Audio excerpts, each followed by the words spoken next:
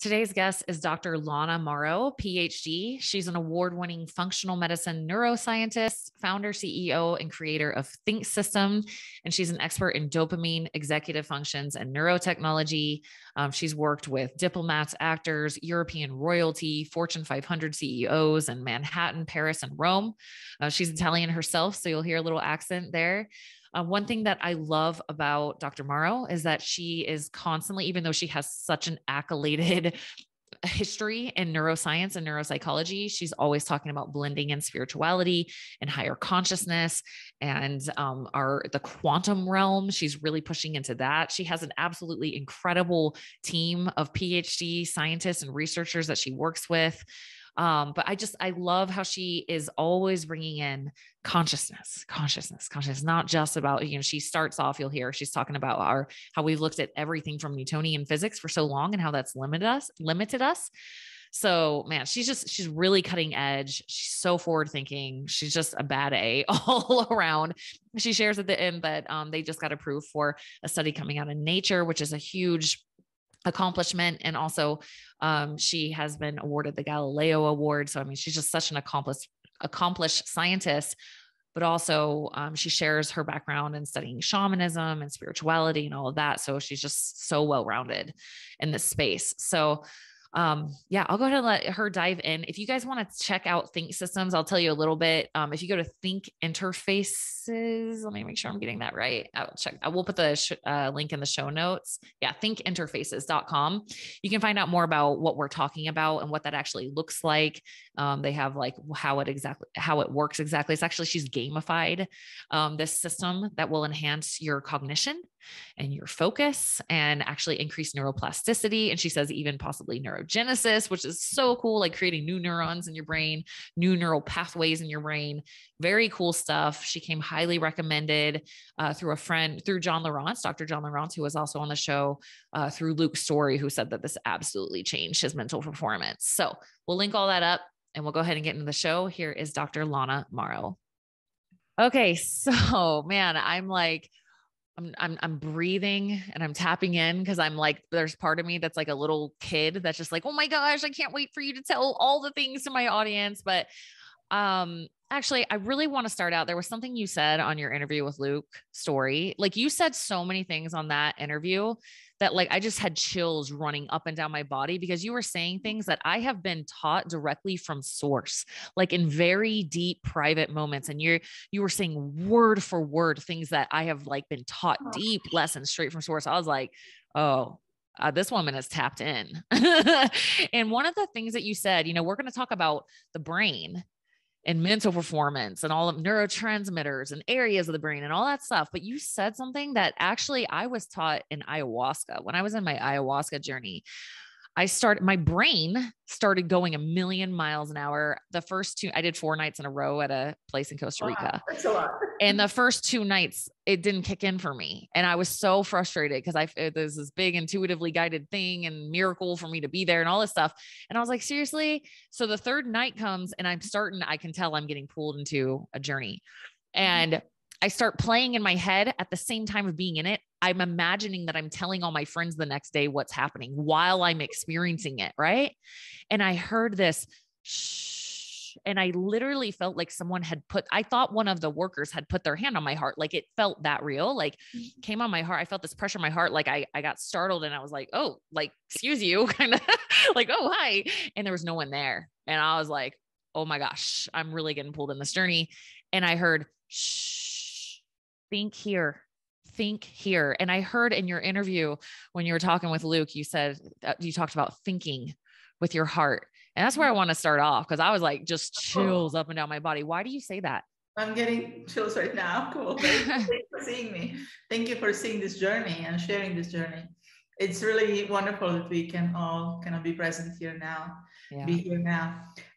Why? Because, as a neuroscientist and kind of classically trained, neuroscientist in programs that, are recognized medically, we're all taught to be thinking about the brain, which is limited actually in 3D space.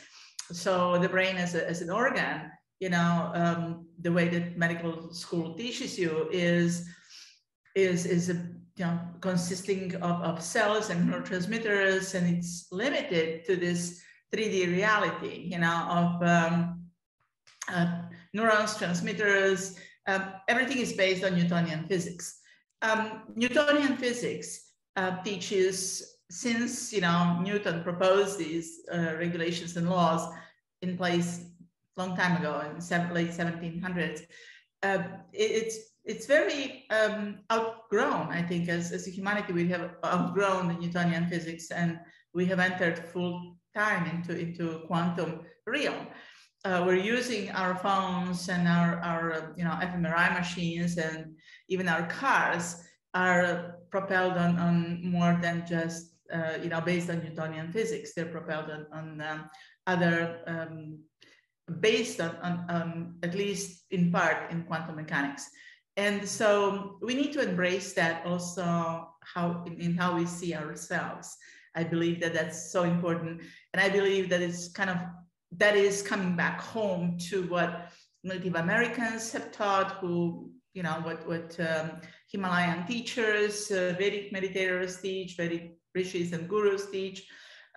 It's based in ancient knowledge and knowledge of, people and ancient traditions from more than 7,000 years ago have always been based in quantum understanding, not in this limited Newtonian physics. And those teach that you're limitless. We as human race are limitless. So talking about, understanding and feeling, thinking only with the brain is limiting us, because we can't really do much about it. You have to accept then this three-dimensional reality, linearity of the thought and of the feelings. And in reality, our reality, we're actually operating in quantum. You get premonitions, if you're open to it, if you're more in tune, you understand a certain type of frequencies and feelings. Just like we can't quantify a feeling of love through the brain, you can't really define what love is, or what certain type of frequencies of higher intensity are. We can only perceive them through feeling them, through really experience them. So I'll give you an example of how we live right now in 5D already. If you make a phone call to London, let's say now, you're on maybe on FaceTime with somebody in London, and that's pretty much most of us reality. Our reality is that we talk, and you have podcasts with people around the globe. So we just give it for granted, take it for granted that we are able to speak with our friends and colleagues in Australia, in London, and we do it in real time. And how is that possible if we're based on Newtonian physics? It isn't, because we would have a lag of 6 hours, and you can't really be on a phone and wait for 6 hours with somebody to tell you, another phrase. It doesn't work. Even you and I now, I'm in Central Zone, I'm in Austin, and you are on Pacific time, no? Mountain time. So we're 1 hour difference? Yeah.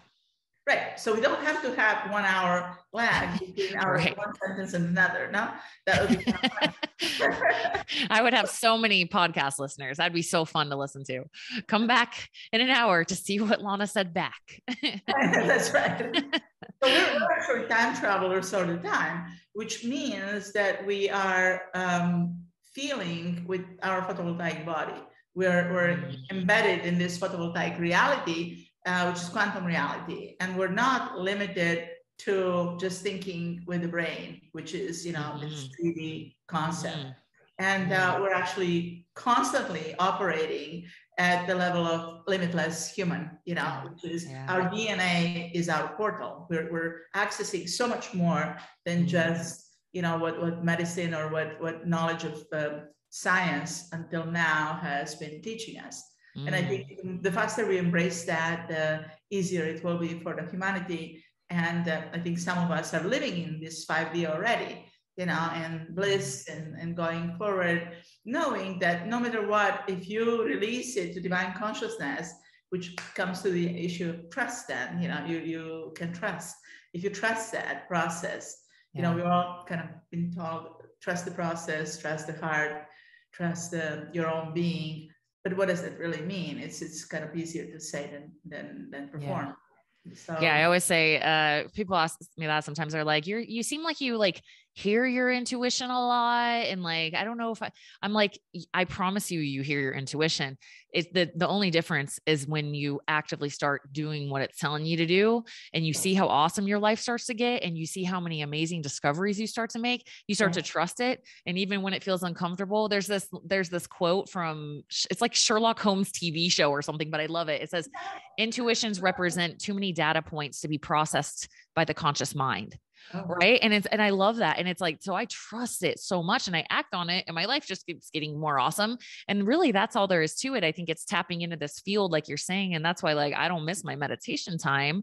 I think the more we actively start to tap in like that and listen and feel and hear those messages, now it starts to come like to me all day long. And I'm sure you're in that same place. It's just these little directions, nudges, they start to come more and more if we're willing to be present enough and slow enough to listen. And I have to say, I love your analogy about like time travelers, because I have a couple of clients in Australia right now. And when I have calls with them, I'm like, what's the future like? It's tomorrow there. Tell me what tomorrow's like. But when you really think about it, it's the same moment. It is this, we are on the call in the same moment. It's not tomorrow. We're always here. Be here now. And yeah. And if you are, because in this, I think, this is just my humble thought, but I think that in my experience and, learning from my teachers in meditation, I'm a Vedic meditator, devoted Vedic meditator for now more than 20 years. Serious Rishi, serious Siddha, and I don't sway away from that path. What it enables you to do is it enables you to tap into your limitless capacities by riding on divinity consciousness. Yeah. So you're giving divinity consciousness, you're seeding your power, you're simply allowing yourself to tap into that level, and you are you're imbued with knowledge and with the presence of the divine most of the time. And the more you trust that process, the more you relax into it. You kind of you fly with it, you go in the flow. And it's not very different from when you perform a musical instrument. Let's say you're on a stage and you're playing a guitar or you're playing drums. You're in a group, and you can't really not be there and think about what is the next beat or what is the next slide. Right. You just have to feel it, and you're with your heart there. It's your heart opener and not your brain opener. It's you don't process through the brain what you're going to be talking about or singing about, or if you have I don't know, great people like Jimmy Page or Jimi Hendrix, when they were going on the stage and performing, what people were responding to is not the quality of their voice or quality of their virtuoso performance. That's all brainy. What people are resonating with is their heart. They're capable of grooving on those guitars or in their singing, even though maybe they don't possess the extraordinary voice. They just explode in this love, in this moment of now. And this is where I think this is what Ascension is about now. That's just what I feel. I think we're growing into the levels of where we all feel that we can stay in that frequency of higher elevation, and everything is possible. So we can travel there. All right. Speaking of being in flow and flow state, I mean, there's so much that we hear about this with, I'm sure you read, what is the book? Ceiling Fire, Ceiling Fire, and we talk about flow state from a neurotransmitter standpoint. Obviously you are like as expert as it gets on, neurotransmitters, neurobiology, neuroscience, neuropsychology. I'm curious, what is your opinion of the brain? How do you see the human brain? What is the role of it? How would you define that? Thank you for this, curious question. I think it's really cool. How do I view the brain? I don't view it in 3D. That's first and foremost. It's like maybe similar to a CAT scan, you know, when you perform a CAT scan on a person or fMRI, it's even better because it's more functional. It's a real-time ongoing process with people. When you film them when you perform the fMRI, you take a scan, you end up taking a real ongoing scan of the brain that is performing a task. So for example, in our experiments, what we do, we have let's say a task of go, no go task. You know, you press a button every time you see certain letter on the screen, and you release the button if certain other letter, like letter X, comes in. That's a classical example of like a Connor CPT test that we perform before and after that will tell us to what degree a person inhibits the response. And that inhibition happens at the prefrontal levels of the lobes, of the frontal lobes of the brain, which involve also dopaminergic pathways, or involve also regulation of nervus vagus and regulation of amygdala. So for example, an amygdala plays a big role in your fear, in fight or flight reflex. So if we have, you know, bunch of stress hormones in us right now because we have experienced, you know, all sorts of difficulties in life, especially in these last two years, you know, we're all kind of going through, or we're going through a constant stress, or constant, it's not even post-traumatic stress disorder, it's constant trauma, especially if we're talking about children, you know, who have had now massive traumatic injuries. So what happens is that first impetus to flee, you know, to just go for the flight, and maybe not even fight, but just go avoid the problem. Children, you know, will go into this, or every brain does that. You end up with reactivity, and amygdala just floods the brain with amygdaloid response, which dysregulates in turn the nervus vagus nerve, and it kind of displaces your left and right hemisphere, because nervus vagus is a bilateral nerve, so it goes into both sides of the, you know, brain, and then both sides of the parasympathetic nervous system, which regulates breathing, regulates heartbeat, regulates intestinal peristalsis, stomach, you know, hormones in the brain and in the body. So it impacts quite a bit, it impacts our entire being. Now, I personally prefer to think about us as a charged battery, rather than as just a limited three-dimensional brain and functionality of the nervous system. Because if you just limit on, you know, this three-dimensional Newtonian-based processes, you limit your capacities. So if you are shifting that capacity of thought to, you know, the way that fMRI works, for example, in real time, you're monitoring everything. That's how I view us, or the brain, of course, you know, through years of knowledge and studies, one acquires a lot of kind of instantaneous understanding of what is really going on in the brain. And this is not just based on my studies, it's based on you know, millions of researchers' studies, and we just track that down and diligently read these papers or patents or whatever we get the knowledge from. You combine that, or personally, I combine that with then data points.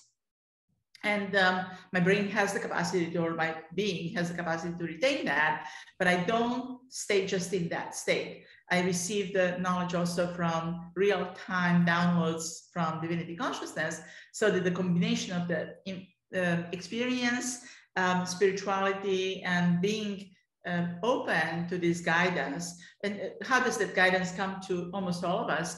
It doesn't come in form of like real voices or real imagery. Sometimes yes, or, you know, I happen to have that, you happen to have that. I think a lot of us do, if we're open to that degree. But I think most of the time, we just have an idea, you know, in our head. And this idea doesn't really happen to have necessarily a voice or a structure of a, you know, proper sentence, or right. It's more exotic than that. It's more just like, oh, I just thought about something, you know. And if you define the thought, how do you define the thought? you define it by, oh, something popped in my head, here it is. Right.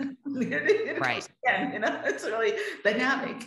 So this dynamicism is very interesting to me. And how do we play around with it, and how do we playfully engage with all of that? I think we're all kind of, if we stay in the playful aspects of our reality, combined with divinity consciousness and beautiful joy of life, we end up producing much more in much shorter amount of time. And again, if you're in quantum, time doesn't exist, so you can actually shrink and stretch time, play around with it, and be more in the kind of almost the perfect self, like literally not perfect. Perfection doesn't really exist, but you're open to consciousness at large.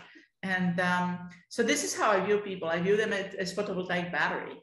Just essentially you look into a soul, into a human, and you see. Sometimes I see colors around them, sometimes, but most of the time I just perceive vibration. It's really this beautiful, and we as humans, we're geared to really be more in a vibration of higher frequencies of divinity, because we're all, I view us as all being divine. So if you go into that frequency of higher vibration, higher frequency, of respect, love, honor, just elevating, that enables you then to do so much more. Oh yeah. You're reminding me of so many books. And so, I'm thinking Biology of Belief, Dr. Bruce Lipton. I'm thinking Power versus Force, Dr. David R. Hawkins, talking about these, enlightened energies. And that's really truly what you're saying right there. Like, when you look at the scale of consciousness, if you guys haven't read Dr. Hawkins, I know you know Dr. Hawkins' work, but if you, whenever I find myself in fear, apathy, anger, any of these lower vibrational energies, I'm like, I have some work to do there. I am definitely not in alignment, because when I'm in alignment, it is these higher vibrational energies of love, compassion, forget, I can't remember all the enlightenment, I think is the highest. It's such a fascinating book, but that is, you're putting words to something that I think so many of us who have, been intentionally tapping in to source energy is kind of what I call it. That's the best word I've been able to have for it is, and you're tapping in, there's so much more available to us. And that's what I'm hearing you say is like the way we're looking at our capacity, the way we're looking at our brains and like what we're capable of is so limited, because it's so much bigger than that. It's so much more outside of just this little blob of cells that are really close together that we're vibrating really quickly. We have so much more available to us.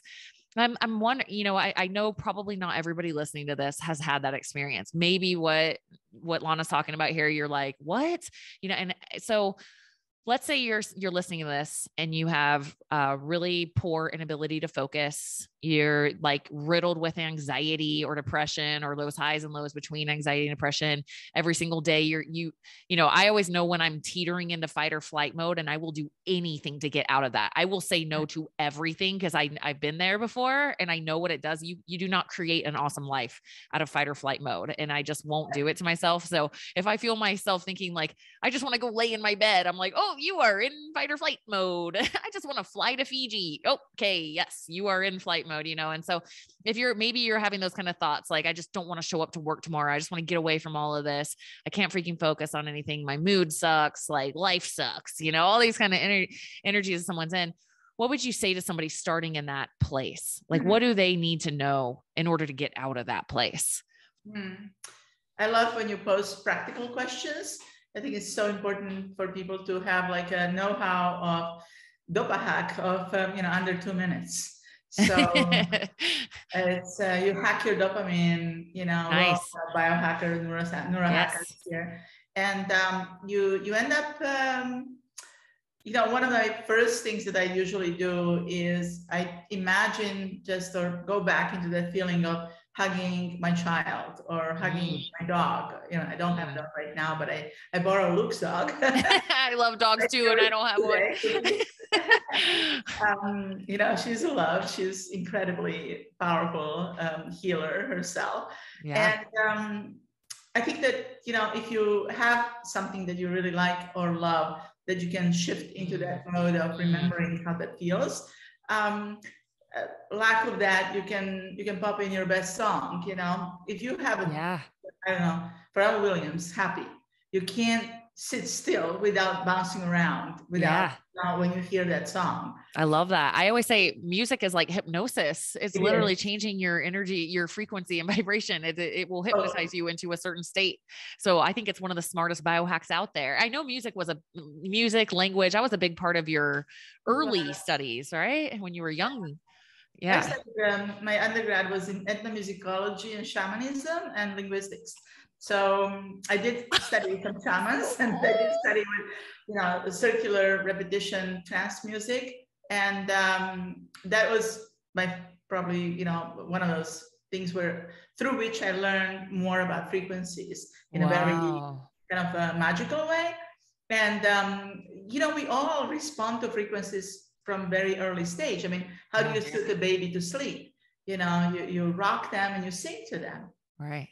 And it's a newborn, or even it's, when you have it in your womb, you play them an instrument, you sing them, you sing to them, or you move around a little bit, dancing and swinging and using your, soothing voice or your soothing, song. And I think that's extremely powerful. And it's been powerful since we've been having access to that since the beginning of the world, or whatever that is of this time space, Let me ask you this real quick side note on music. Cause this is something I've always thought, so I use music as a hack all the time. Like I've got it playing in my house when I'm cooking dinner with my kids. We'll go from anything like super silly, like old school rap and just having fun and dancing around to house music or EDM or whatever. And we're just having fun. I'm curious your thoughts, since this is was such a deep area of study for you. You know how a lot of people will listen to really sad music, really sad and depressing, and I miss you and my heart's broken and all that stuff. What are your thoughts on that? Because I've always thought, I get it, but man, are you kind of trancing yourself into more sadness? I'm just curious if you have an opinion on that. True. And it's probably very similar to yours. I would not invite people to, especially these days, we're having such a transitional time into this new world, new Gaia that we're co-creating, and we're just, a lot of people are being exposed to fear, and we're being bombarded with a lot of frequencies and 5G frequencies, some other things. We just have to stay mindful of being in higher frequencies. That doesn't mean that everything has to be constant forced bliss. But you have to set up the stage in your heart for good things to happen. Right. And it doesn't, you can listen to a tone of 432 hertz or some higher tones. They will be beneficial tones, and they don't have to be aggressive or a huge bumpy I don't know, rock and roll type of beat, but they can be soothing 528 hertz, and that is just a tone, solfeggio tone, but it can propel you, just like singing bowls, Tibetan singing bowls. They don't have to be necessarily, having also the gong beat and the drums and everything.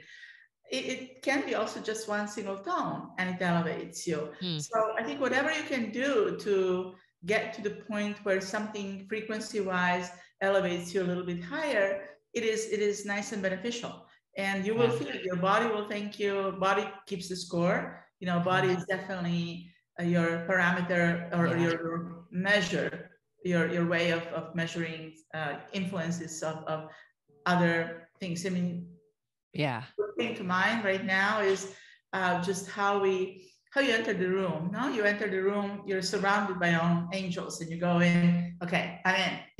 And you come into the room with your wings open, and people are definitely attracted to your frequencies.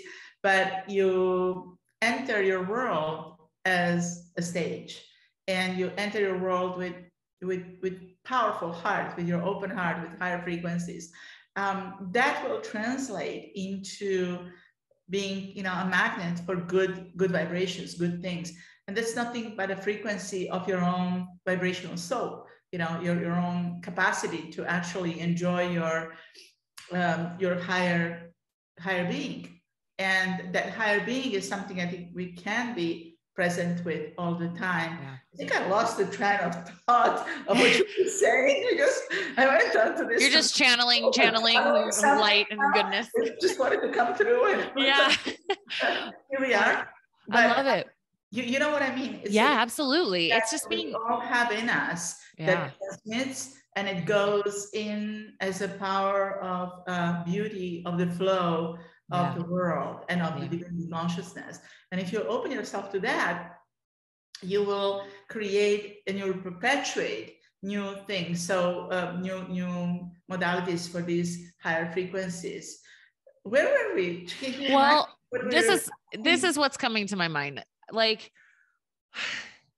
so much of, because, I do holistic health coaching, right? And we have such a myopic, we want to just separate and look at everything through a pinhole. And as you're saying this, so much, this is why I went into mindset coaching as a health coach. Cause I was tired of pretending I knew what we needed to get through with people when they're, emotionally eating and hard on themselves and horrible self-talk and not exercising, not taking care of themselves, people pleasing like crazy. I can't leave my family, or I'm selfish, all this stuff.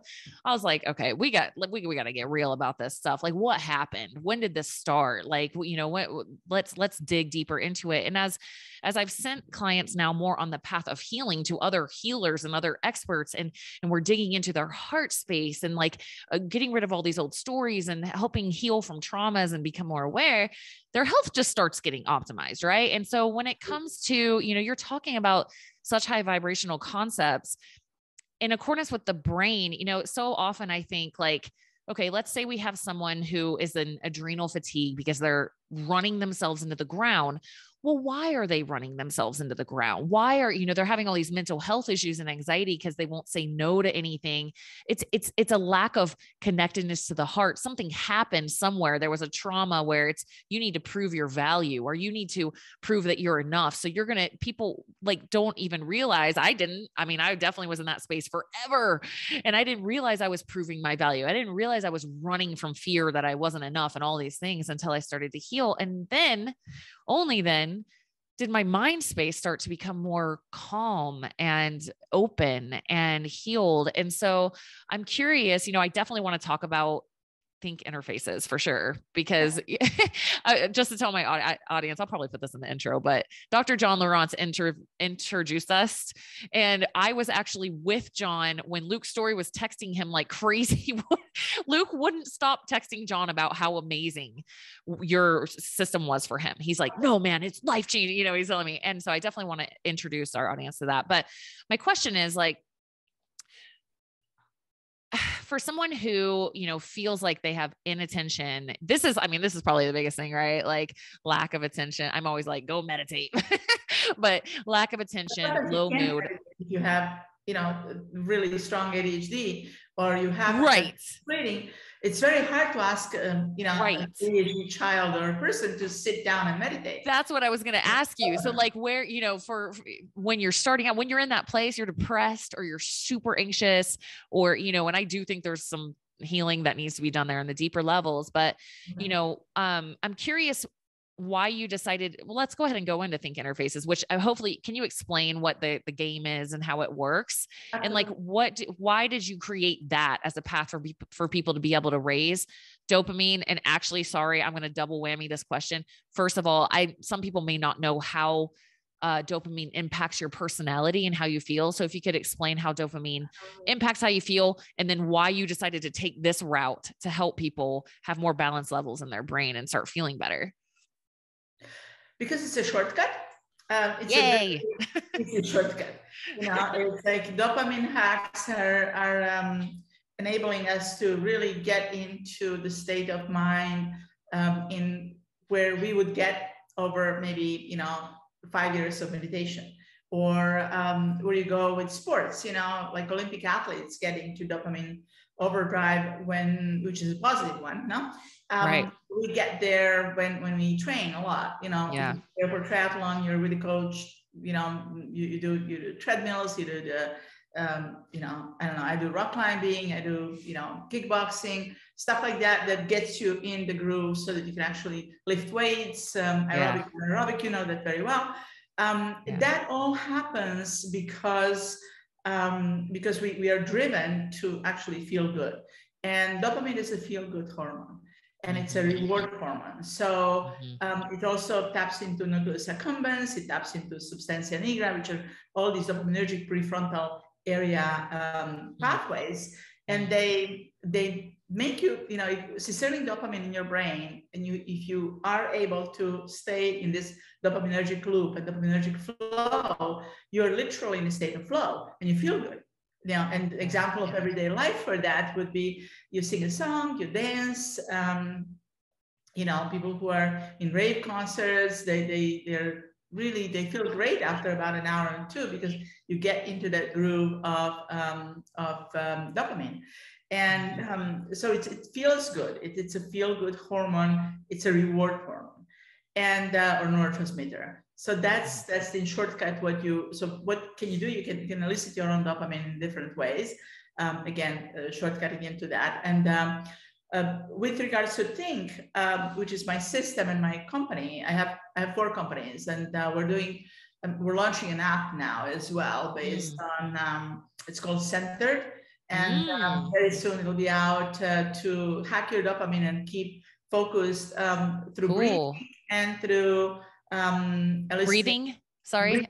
Kriya breath, love breath, and stimulating the dopaminergic receptors in your foveal region of the eye.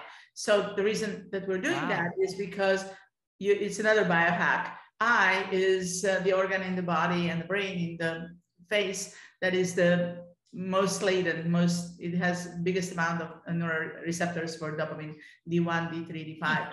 And so we tap into specific ones that are quickly eliciting the flow of dopamine. So you put your brain in a state of flow. Cool. Flow. Can't wait. It's really very, very easy to do. So the story of Think is that it is multifold. I started doing neuroscience when I was about 18. I was very interested in anything brain, anything neuroscience. But before that, I was already very interested in spirituality. And I was running a theater at that time as well. So I was thinking how to combine the art and science and spirituality. And this was the time that, it was 90s, nobody was talking about that. I was a kid, I was like, dreaming big and thinking, and the biggest response that I was always getting was, oh, you just forget that. This is crazy what you're thinking.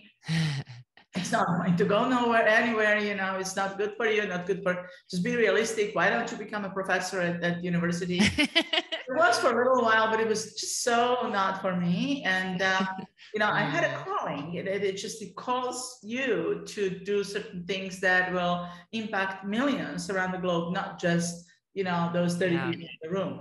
And so when I went through normal, regular schooling at universities, between my alma mater at Columbia, La Sapienza in Rome. Then I studied at Sorbonne as well. And then I came to Mount Sinai. Then I went to the second time around through Columbia Presbyterian. And all of that gives you basis of knowledge, certain type of knowledge, which is pretty much standard conservative, neuroscience. However, neuroscience has never been really conservative, because if you tap into some interesting neuroscientists, they've always talked about consciousness. They've always talked about frequencies or different ways of approaching your being that is not just limited to the brain. And so I seek those people, that knowledge, those patterns to study from. And at a certain point, I was working with a lot of ADHD children, and a subgroup of these kids have had surgical intervention in their heart. And when you have that, you can't have stimulants. So the parents were asking me in desperation, what can you do to help my child who can't have Ritalin?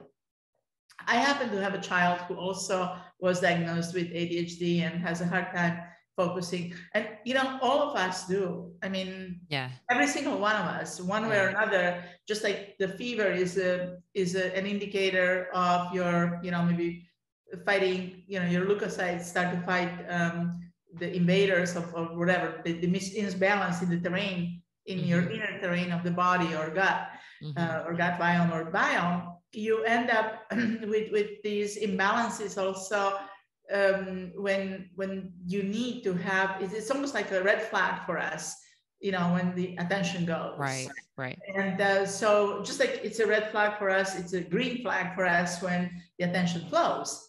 When you have a great time, when you're engaged with, great friends and some wonderful activities, everything grooves, it's in the flow and you never wanted to stop, and you say, well, time flies.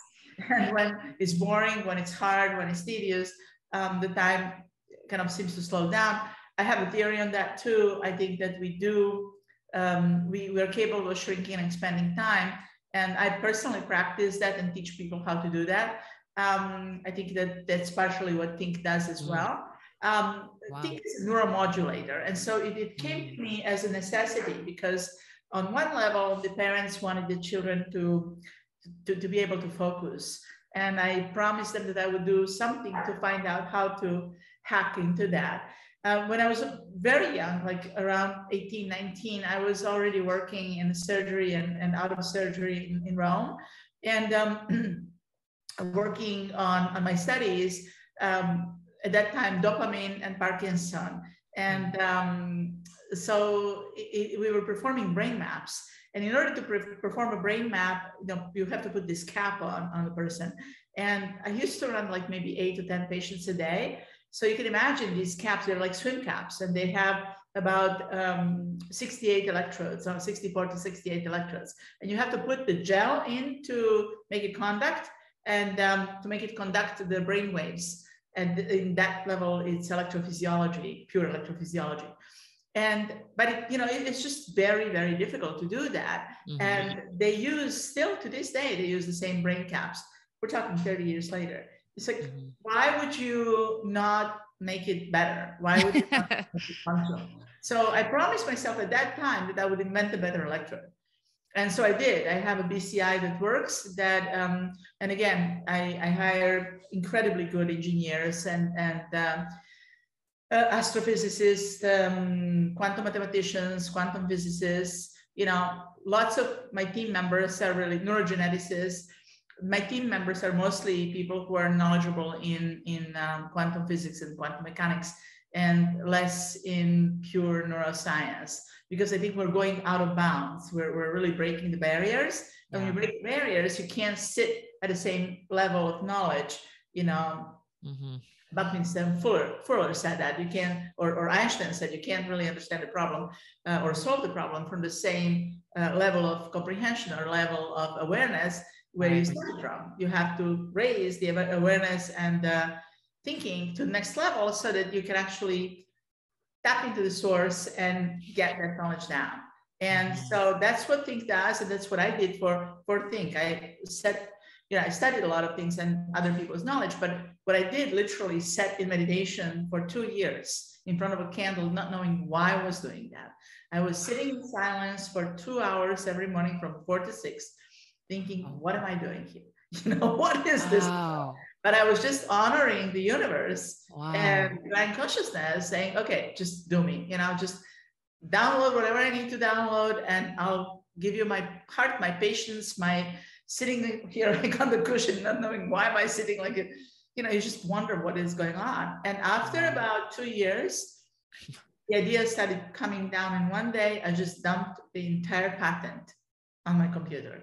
About 96 pages came out of me. And of course, this is accumulation of knowledge and sources of reading and everything, but it just came out in almost impeccable form. It's almost like when you write a novel or when you write a song, when you're a composer, it'll just come out. You just channeled it. And I have to stop you right there for a second, because are you guys hearing I hope that stood out to you guys, 2 hours every day for 2 years. And what I think, I call this microwave syndrome, and the fact that we want instant, I'm going to ask for something and it's boom, it's going to appear like right in that exact moment. You know, sometimes I feel like people get like that with meditation. It's like, well, I'm going to meditate. I want like the freaking heavens to open up and I want to see angels like that first time. Like, and what I have found and what it sounds like to me with you too, is like, you were being helped probably a lot of things that you channeled in that one day through your soul. A lot of those pieces probably came in during those 2 years. So like you were receiving that, you were, you know, being guided.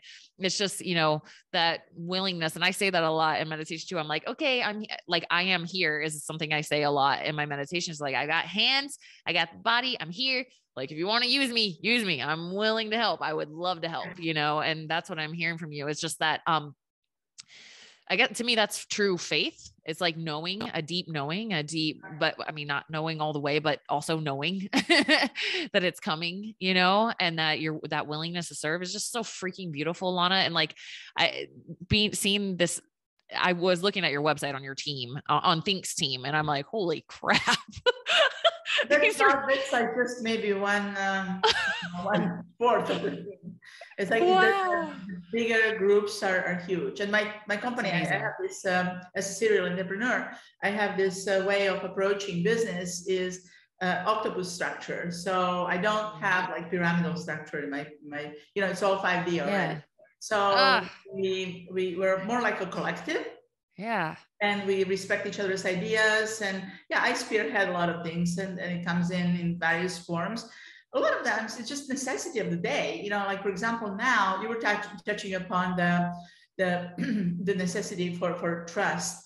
So I was just in my meditation this morning and I was talking to my other colleague and we just performed beautiful healing recently on a friend of mine who is a guitarist. And he is a pretty famous guitarist, and he had, you know, he had fevers and viruses, and then needed to get rid of that and needed to get rid of pneumonia. So I just gave him some tools, you know, standard tools between ivermectin and other things that he can use and he can know, but also some other elements that one can tap into his own self. And he got, you know, out of this, you know, muck of being sick in about 3 days, and his hands, which were affected, and his skin, which was affected, and allopathic doctor, you know, oncologist told him that he had cancer. And I tapped into him and I did not feel like cancer to me, you know, it just did not feel like cancer. So what we did, we just implied, you know, baths for Morgellons and some other things that he could do. And he got rid of some toxins, you know, and just some juices and, you know, the protocol that medical medium does, or anybody, you know, who heals. Usually you can have your tisane of thyme or rosemary, and then you can have your, you know, celery juice, or you can have your blueberry smoothie that is, you know, you take it in the middle of the day with detoxing, with chlorella and stuff. It'll draw the toxin out of your body. So that's kind of almost medical, you know? Yeah. But then you tap into spirituality and you grow to the next level where you can actually, you know, invite yourself to, you know, yes, listen to the Tibetan bowls or listen to a very happy music, but you almost take it as a task to engage in these beautiful frequencies of elevated consciousness. And you tap into that and you merge the spirituality with medical knowledge, and then you end up elevating to the next degree. And so it doesn't feel tedious. It feels like you're in the flow with this respectfully to this consciousness. And so this morning I was meditating, and I think a lot of us have encountered a lot of blocks in the last 3 weeks. Something energetically has been going on in the air that has been blocking a lot of, you know, expansion. On one level, you're expanding like crazy, and then on the other level, you're really feeling, okay, this should be unblocking now and flowing, and it's not.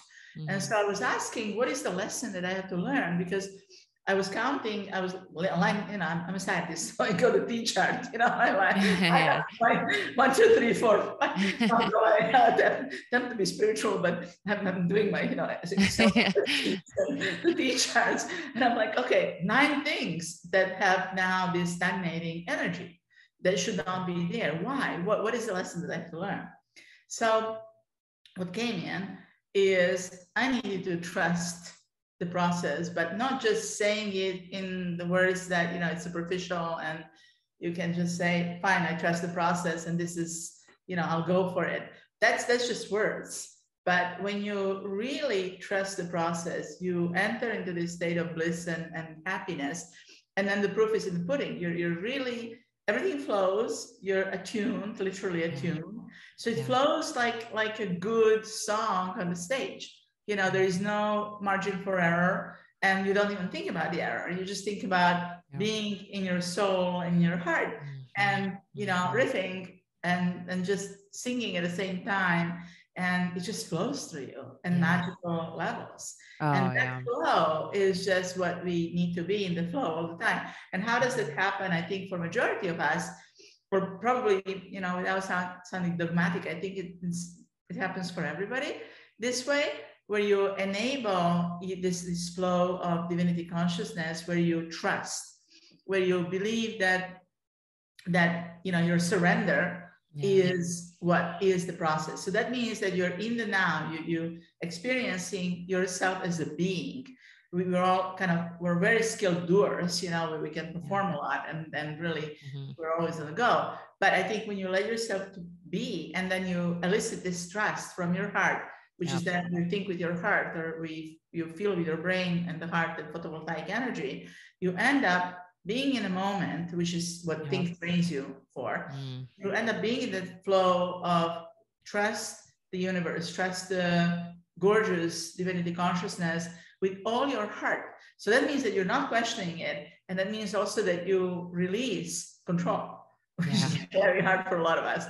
So you just literally let go and let God, and let go and let divinity consciousness. And that takes guts on some levels, because we're all, I think majority of humans are afraid of letting go, of trusting this surrender. So maybe that's what happened to you in ayahuasca, the third day, when you finally trusted the process and you let go, and then everything started flowing.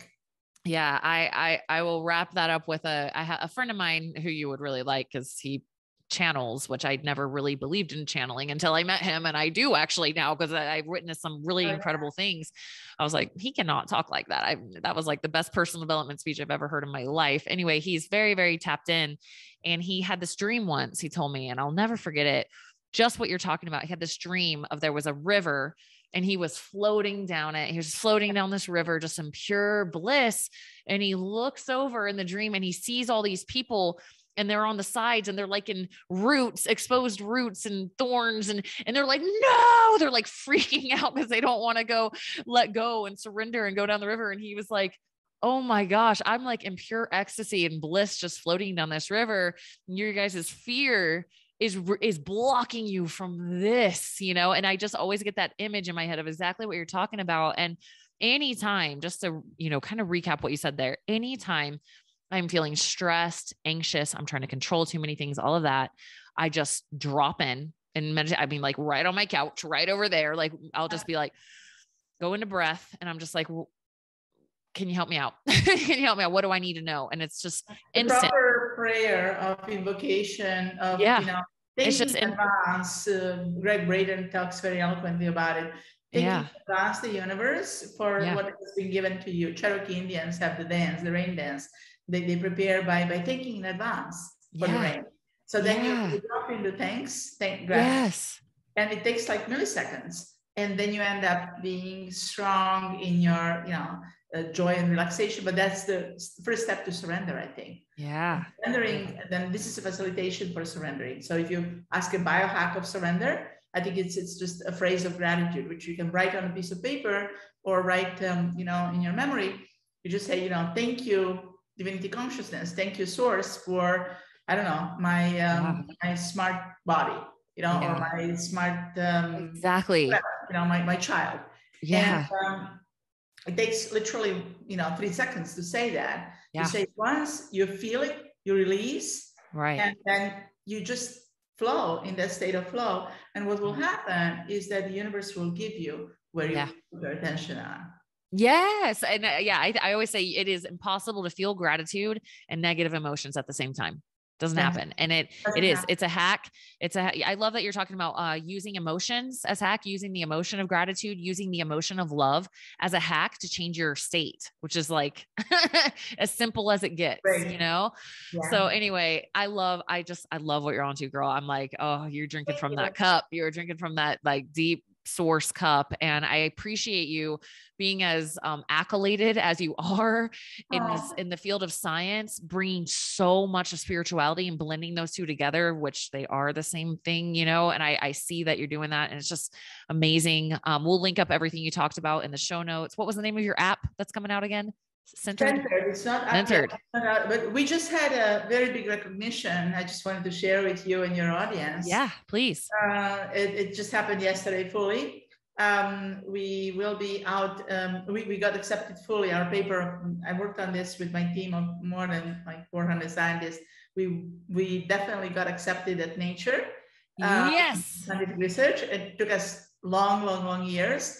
Finally, so I can actually publish the paper and show it out. I'm writing a book. Called Younging, and also another one called Dopa Hacks. On my Instagram, which is Dr. Lana Morrow, and also Think Interfaces, there are a lot of Dopa hacks for free. You know, people can just open the links and go into that and see what that is about. There are some interviews of mine around, you know, that people can actually get some knowledge on and references to. Yeah, and I think that there are so many wonderful things that one can do, and we're available to you know, either consult or train people with the Think, and it's non-invasive training. It's very easy and simple, and you can just do it in about 5 hours cumulatively, 5 sessions of 45 minutes or 50 minutes, and you're done. And you reroute your brain, you bring your own, you know, neuroplasticity in action, sometimes even neurogenesis. And so it's kind of fun. Amazing. I'll link that up. To chat and get to jam with you here. Yeah. Thank you so much for taking the time and sharing with us. And guys, check her out, Dr. Lana Morrow, on Instagram, and I'll link Think Interface's website, and hopefully, like, maybe by the time this comes out, your app will be released. We'll see, but I'll make sure to share it. If you share it with me, I'll share it on social media. So make sure you follow me there too. So thank you so much. Appreciate your time. It's a joy and honor to be with you. Thank you.